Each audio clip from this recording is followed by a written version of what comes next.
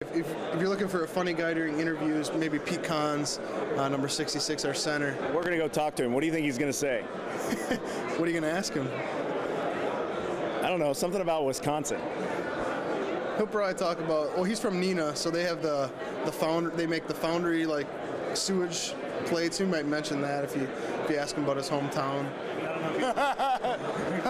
Yeah, I hear it's contagious, but I guess I'm already infected. Is there anybody around here that you want to interview, like real quick for us, like to talk to, like anybody that you like to goof on or anything like that? Ooh, I know Kevin Zeitler, just because he's not a very talkative guy.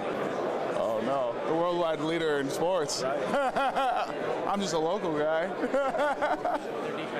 They are. I don't get why people think they're so small, like because they are. Kevin Zeitler, Peter Konz with the Eugene, Oregon crew right here. I was just, yeah, of course. What do you think I am?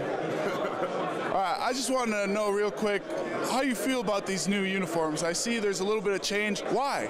The change, I believe they tried to keep it quite traditional class. You know, a little change, just just to freshen it up a little bit. Well, do you think it's anything to do to compete with Nike? I mean, Oregon has how many combinations of uniforms? Wisconsin, I think, has 2.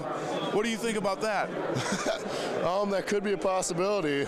I heard you won the Lowers Beef Bowl, so you have a very good shot at winning this year. Peter Konz signing out.